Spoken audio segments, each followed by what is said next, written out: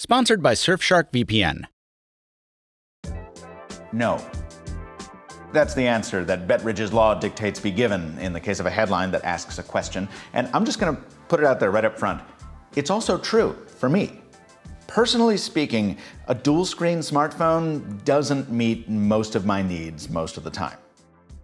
But my needs are not everyone's needs. And more to the point, Microsoft is about to hit the dual-screen scene in a big way with its Surface Duo later this season. So this isn't just a flash in the pan. To try to get a better handle on it, for the past few months I've been using a few LG dual-screen review devices. I've compared notes with other LG users, and I'm now convinced that there are benefits to a twin-display device, as long as you're willing to put up with some fairly large compromises in the process. As you can tell from the box, the focus of this video is the Velvet on loan from LG, for now the only company really making an effort in the dual-screen smartphone space.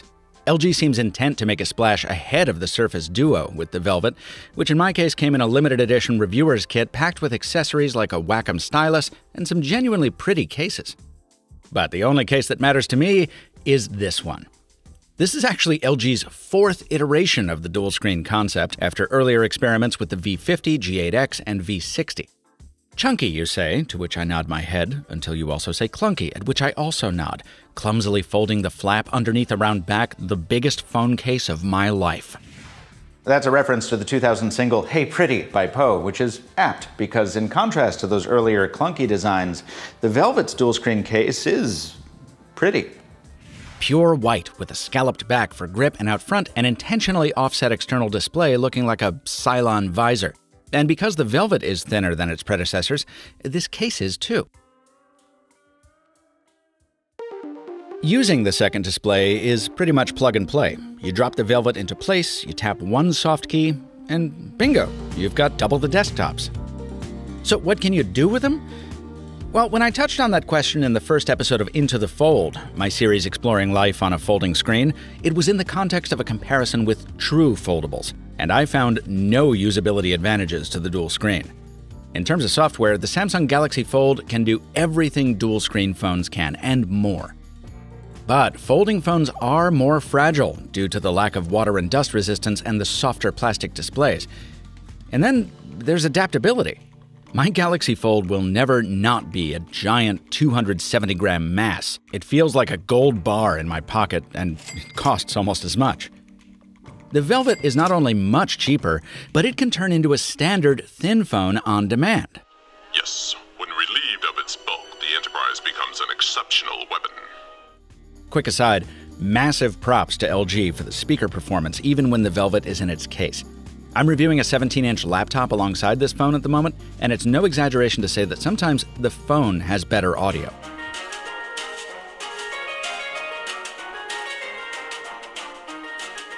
Using the Velvet over the past few weeks has given me an insight into why people really enjoy this dual-screen life. One night I had an outdoor drink at a bar that has an online menu, and I enjoyed being able to keep the menu up for reference on one screen while scrolling Twitter on another. I also juggle a few group chats on Telegram, so it's nice to monitor those convos on the side screen while, seeing how far away my lift is on the primary or whatever. And probably the most polished dual-screen feature on this phone is one I pretty much never use because I don't really like mobile games, but the gamepad is slick. It's got several preset modes for different game types, and even the option to create your own custom configuration. I knew that was only scratching the surface though, so as I often do, I took to Twitter to talk to real owners. Far and away, the most popular response to my question of, what do you use this for, was multitasking while watching a video. Even though you should be paying attention to me. Just kidding. But I got productivity suggestions too. The second screen is great when you need to take notes on one document while consulting another, as I do every time I build a shot list for a video while consulting the script I wrote. One gentleman said it was useful for him when trading stocks, keeping info on one screen and executing trades on the other. Several folks said it makes password managers easier to use. I see that. A longhand fan even brought the stylus into the equation, taking handwritten notes on one screen concerning video from the other. And in the only example I can think of where spreading an app across both screens makes sense, several folks said editing video on the go is made easier with dual screens. Recalling my experience cutting a video on the Galaxy Note 10 Plus, yeah, I'd have appreciated more screen real estate for sure. So there are plenty of reasons the dual display concept makes sense, but there's still a lot that needs fixing, including my two very favorite use cases. The details after this special offer for Mr. Mobile viewers.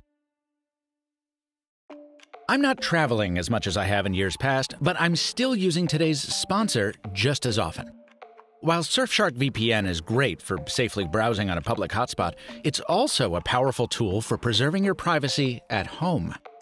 Look, I make my living thanks to the advertising that goes alongside my content, but some ads come with an uninvited guest, malicious software. Surfshark helps fight that malware, and it also hides your IP address, which makes it tougher for bad actors to target you. If you think your internet service provider might be throttling your speeds based on usage, Surfshark can help level the playing field. And it works on your computer, tablet, and your phone. Try Surfshark now at the link below and use promo code MrMobile. You'll get an 85% discount and 3 additional months for free. Thanks to Surfshark for sponsoring this video.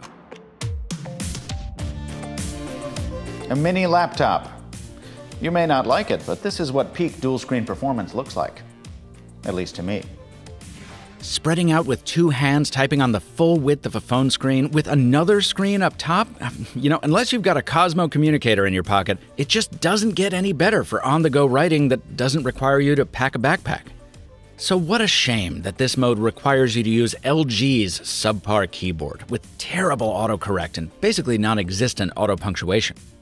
Also, the keyboard takes a long time to deploy in this mode, and as usually happens when you try to push Android to do something unusual, it works, but it's funky. Normally, I'd switch over to Gboard or SwiftKey, but spreading the keyboard that way doesn't really work well, because again, not all apps allow themselves to be divided across that huge hinge gutter, at least not without downloading another app to force that behavior. The other big compromise isn't LG's fault, it falls squarely on Amazon. Dual-screen devices were absolutely made for ebooks, but Kindle, the industry leader, doesn't offer 2-column view in portrait mode. Such a missed opportunity, and I really hope Amazon rectifies it soon. Now, there are a few things LG can fix, like its software, which still tells you shouldn't remove the battery to reset the phone, even though LG hasn't shipped a flagship with a removable battery in 5 years. A custom launcher could smooth over some of LG's rough edges, but the physical realities of a removable case, they're tougher to negotiate. Yeah, slim as it is by comparison with its forerunners, the velvet in the dual-screen case is still a beast. Using it one-handed while folded back is awkward. You need its proprietary cable to charge it if you don't have Qi, and when it's closed, you only get the barest glimpse of usable data on the outer display.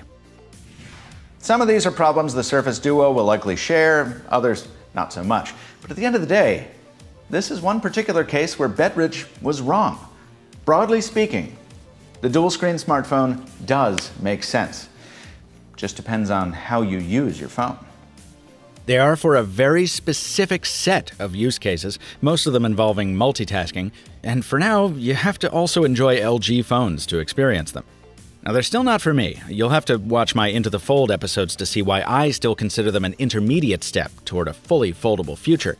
But for a world as full of compromise and half measures as the one we find ourselves in 2020, well, dual-screen phones seem like a perfect fit.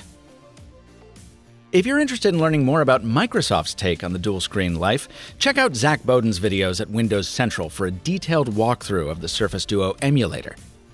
This video was made possible by several review samples from LG, but Mr. Mobile works for you, not the manufacturers.